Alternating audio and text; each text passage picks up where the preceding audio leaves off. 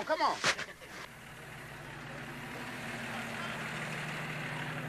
A little bit cold this morning.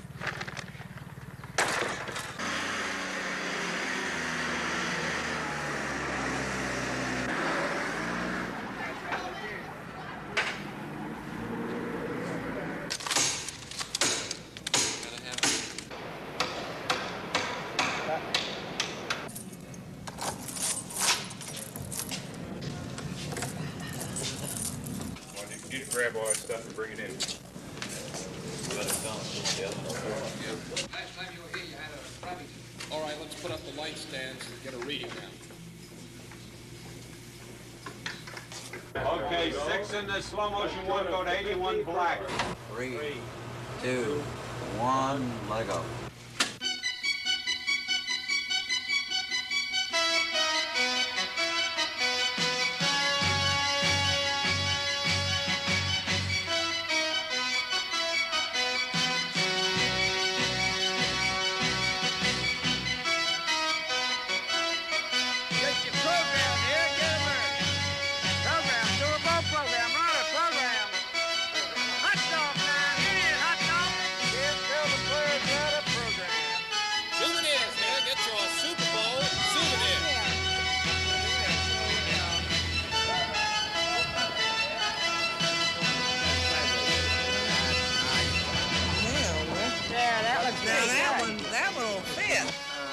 Is this a will call window? Yes, sir. I was supposed to get 2 tickets that's under the name of Danny Abramovich for Bill Orth. Oh, okay, there you are. Oh, jump, Hoosie P. Thank you. You're welcome. You got any left at all? No, sir. No standing room, nothing? No, sir, we don't sell standing room. It's sold out. I'm supposed to have some tickets here.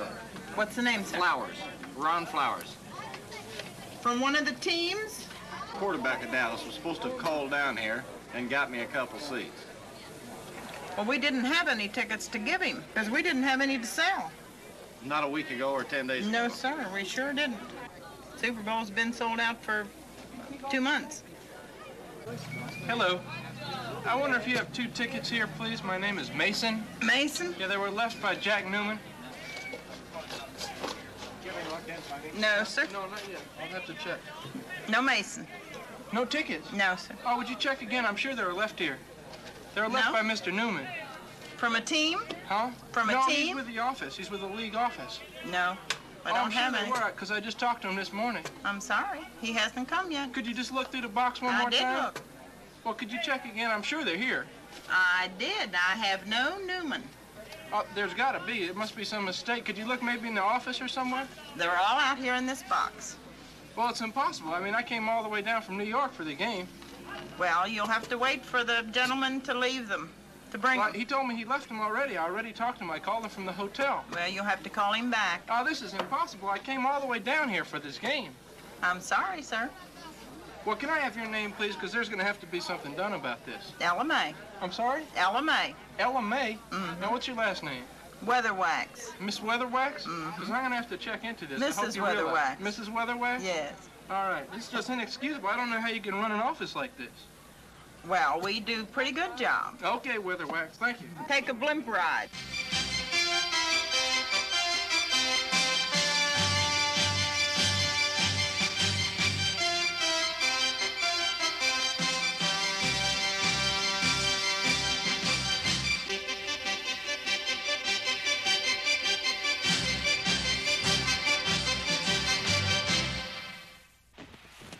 Super Sunday, 1971.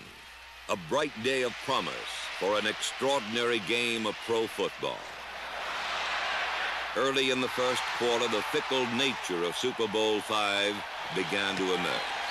Baltimore's Ron Gardine misplayed a punt, and Dallas recovered on the Colt 9.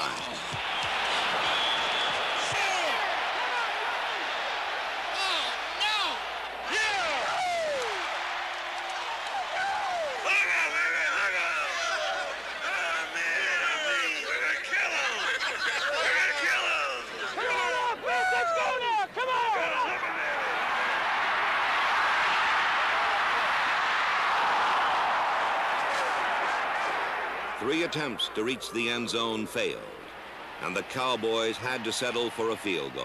We gotta have it like we need it. Mike Clark's kick gave Dallas a 3-point lead, but it was a disappointing end to an early opportunity. Well, I think we ought to just go with our regular stuff and blow them out of there. They're playing a little strong toward Pettis, I think. The next time the Cowboys had the ball, Coach Tom Landry instructed his quarterback, Craig Morton, to concentrate on the running game.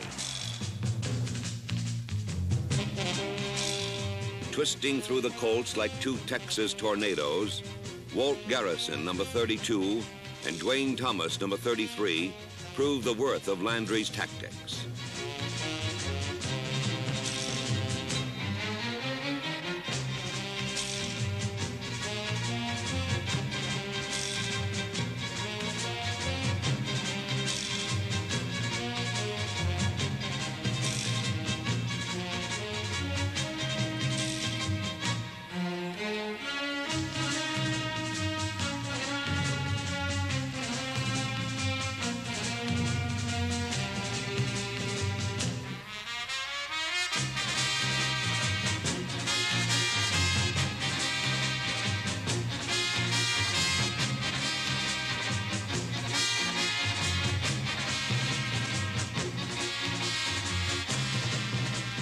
Only once did Morton resort to that old and honored cowboy trademark, the long pass to Bob Hayes.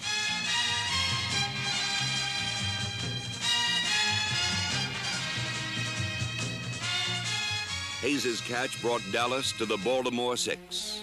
But for the second time, Landry's offense was stopped by Don McCafferty's defense.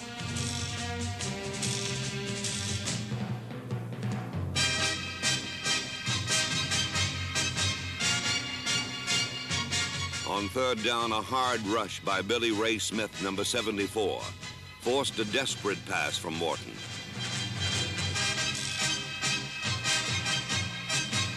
The pass was incomplete, but even worse was the fact that Morton was called for intentional grounding, and Dallas was penalized 15 yards.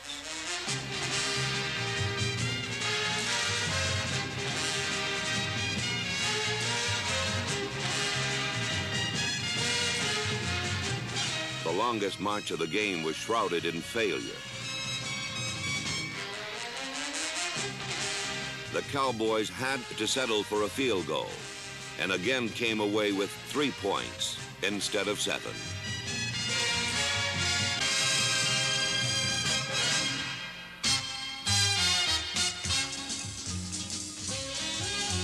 Once in a great while, the clouds of chance will overshadow the plans of men. Such was the case in Super Bowl V, when John Unitas dropped back to throw early in the second quarter. His pass bounced off the intended receiver, Ed Hinton, then was tipped by the Cowboys' Mel Renfro, and then caught by the Colts' John Mackey, who raced 75 yards to a touchdown.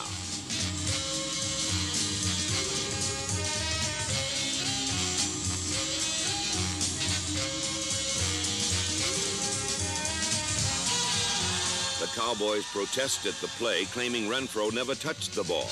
If he had not touched it, the score would have been nullified. Passes can't be tipped from one offensive man to another unless a defender touches the ball in between. As the play is repeated from 2 different angles, watch the spin of the football accelerate when Renfro's fingers graze the laces.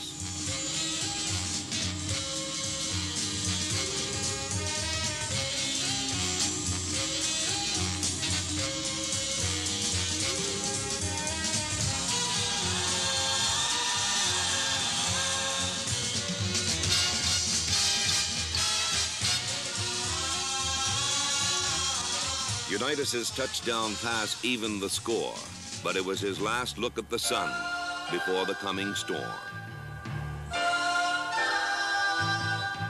The extra point attempt was blocked, and the next time Unitas took the field, Dallas made him pay dearly for his quick glimpse of glory.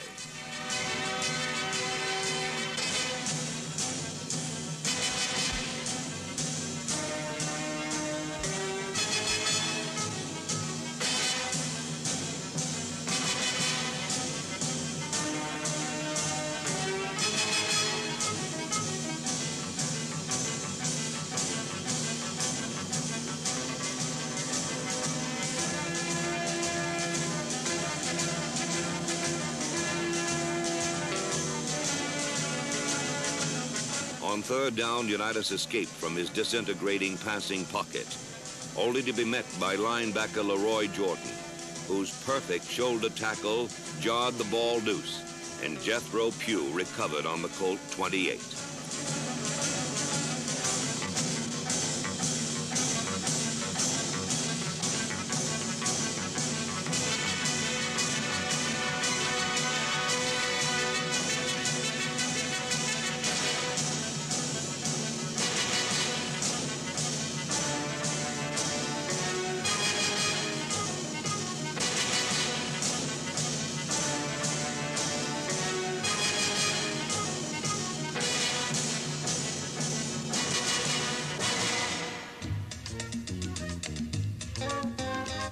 Craig Morton moved the Cowboys to a touchdown with 3 quick passes to his running backs, Dwayne Thomas, number 33, and Dan Reeves, number 30.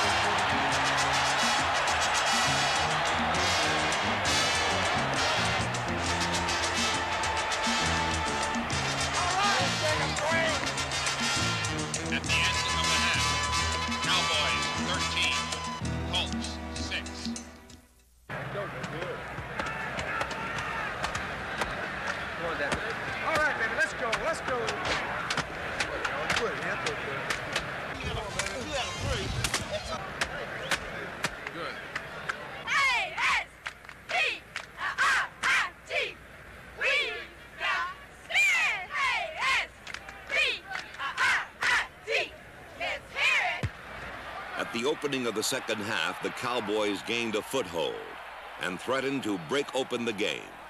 A jolting tackle forced a fumble. Dallas recovered and marched to the Colt 2-yard line. Put it away, baby! Put it away! Let's go! It was another opportunity for the Cowboys, but again, their hopes were shattered on the rocks of the Colt defense.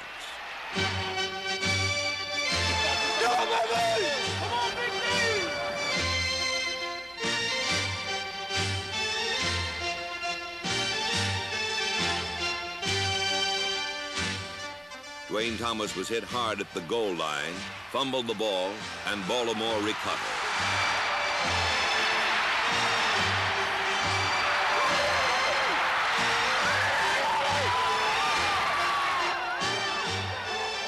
It was a big play for the Colts. A touchdown might have clinched the game for Dallas, but instead the recovered fumble made a new beginning for Baltimore. This trial by fire stoked every heart, and for the first time in the game, the Colt offense seized the initiative.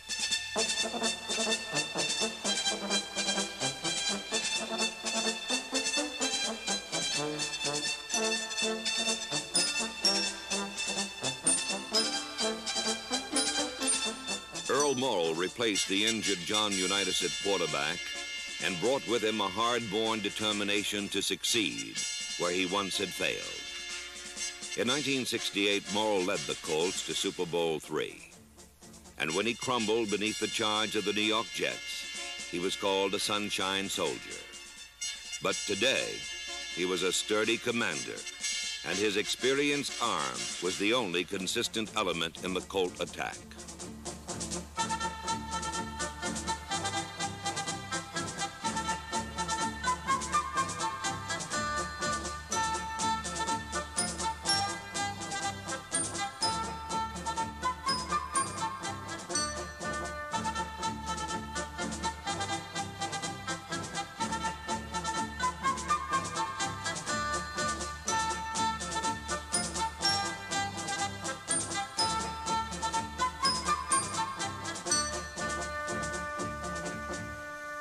Twice in the fourth period, Morrill moved Baltimore into scoring positions.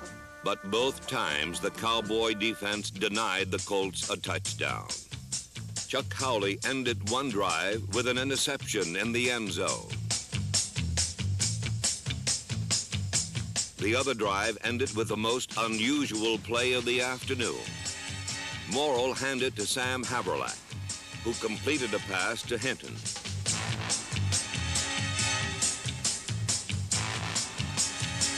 Cornell Green ripped the ball loose, but neither team could recover it before it rolled out of the end zone. The officials ruled the play a touchback and awarded the Cowboys the ball on their own 20. Another look reveals the extemporaneous quality of this play. Haverlack was supposed to pass the ball back to Morrill, but Jethro Pugh, number 75, disrupted the pattern. Haverlack threw instead for John Mackey, but Ed Hinton caught it.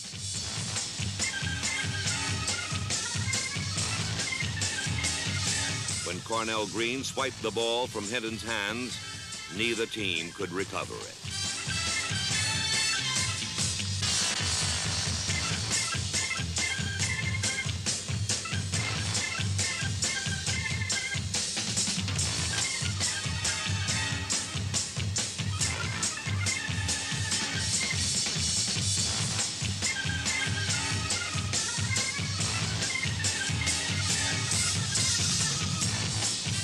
Out of this offensive failure came a renewed determination on the part of the Colt defense. The emphasis was on the job ahead, not on the wreckage that lay behind.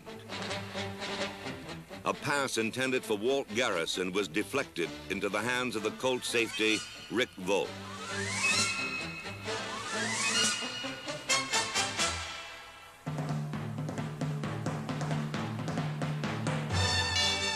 The real cause of the interception was the high-handed rush of number 85, Roy Hilton, who forced Morton to make an inaccurate throw.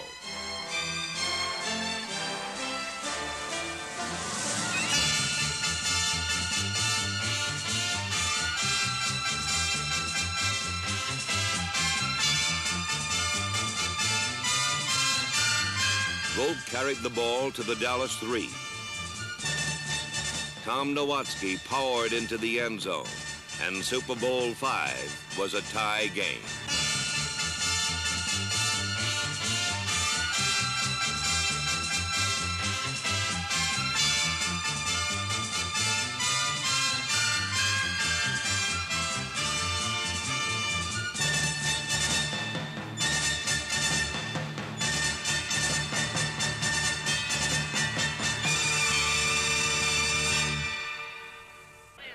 Once in a great while, the drama of an entire season narrows to a very small focus. To the final plays of the final game.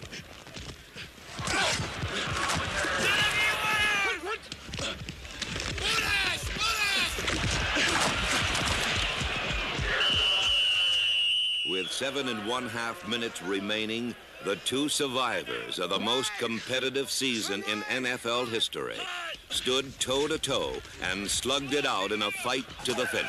Come on, offense! Hey, offense! Let's go! Watch your roll on! Watch your roll on!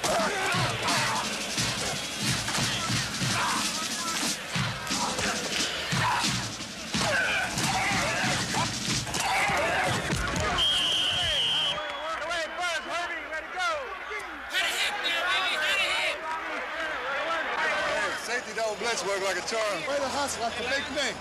Way to hustle. Let's go, Chris! Go, Dwayne! Go, Dwayne! Go, Dwayne! All right, Dwayne! That's the way to run the ball! Crack him, Mike! Stick him! Stick him!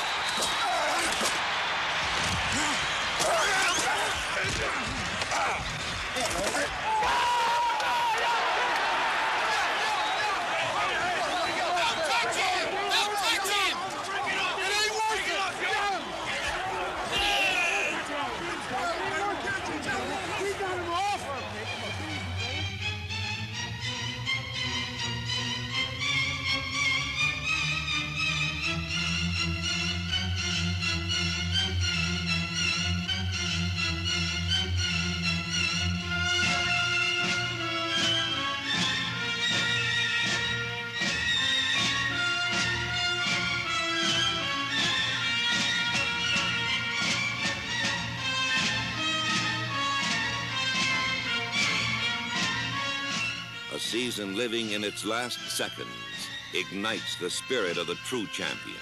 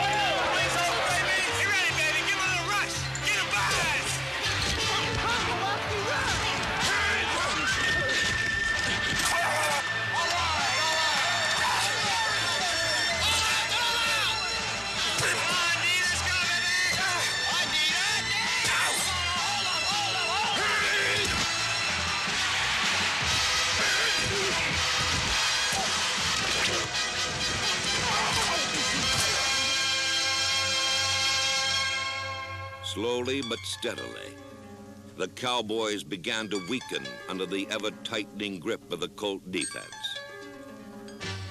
The Cowboys did not break under the pressure, but they bent.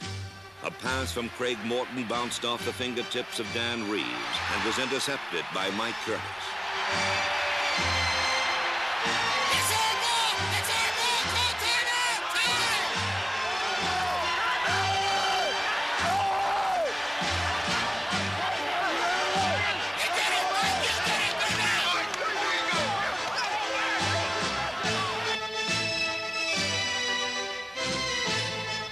Once again, and for the last time, the relentless Colt defense shaped the character of Super Bowl V.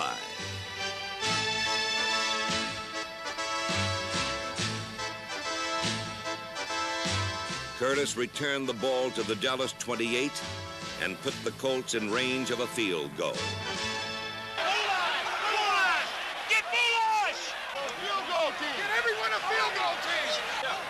Tell all the guys on the field team, don't get set until you tell them to set. Tell them all not to set until you tell them to set. And if they overload one side, give a man over right or man over left. Nobody get set till I holler set. Now tell them all when you come in Let the fullback. Hey, Jerry. Hey, Jerry. Come here. You got a hold? Jerry. Let Jerry set him. Tell him in the hole. All right. Nobody got to hold him on the set now. Right. Just to make sure Bubba gets it now. Make sure he's on the set. You got to hold him. You got to hold him. Why you like popping it? We're going to win this game. Field goal, team! The World Championship of Professional Football would be settled in one final play. Come on. Come on, baby. Come on. Please. All the money, all the glory, and all that counts in pro football rode on the right foot of rookie Jim O'Brien.